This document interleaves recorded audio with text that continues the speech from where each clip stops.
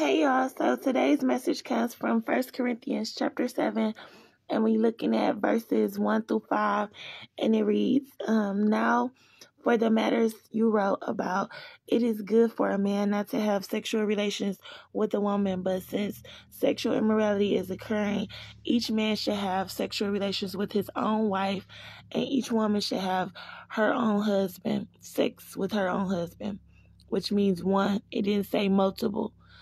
And it says the husband should fulfill his marital duty to his wife, and likewise the wife to her husband.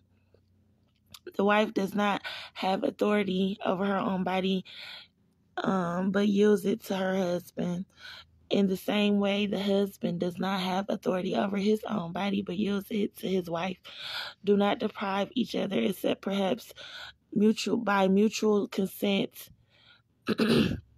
for a time, to devote yourselves to prayer, and then come together again, so that Satan will not tempt you because of your lack of self-control. Amen in Jesus Christ's name. God bless us all to be faithful, loyal, loving, understanding, everything you created us to be in marriage, one for one. Amen in Jesus Christ's name. Love y'all. Bye.